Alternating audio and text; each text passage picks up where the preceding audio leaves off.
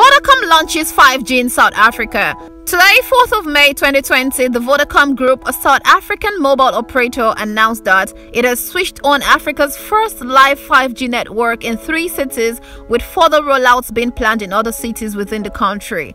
The mobile operator announced the launch of Africa's first standard-based commercial 5G network in Lesotho on a 3.5 GHz spectrum. They launched their service with 2 leading clients in the banking and mining industries.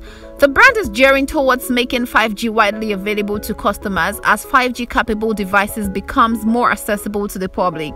According to sources, once 5G devices are more readily available, Vodacom Lesotho will publish a coverage map of all areas covered by 5G. There are plans to demonstrate the 5G technology capabilities sometime in September to industry and stakeholders.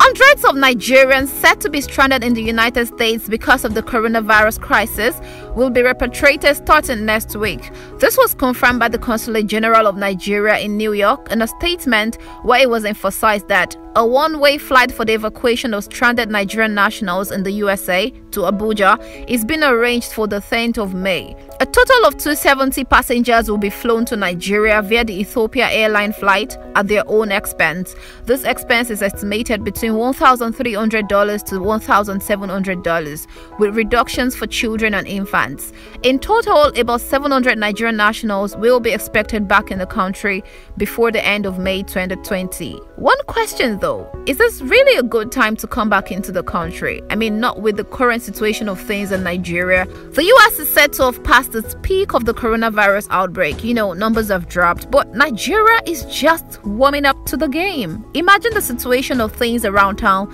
that's talking about Abuja or Lagos as the lockdown is being relaxed.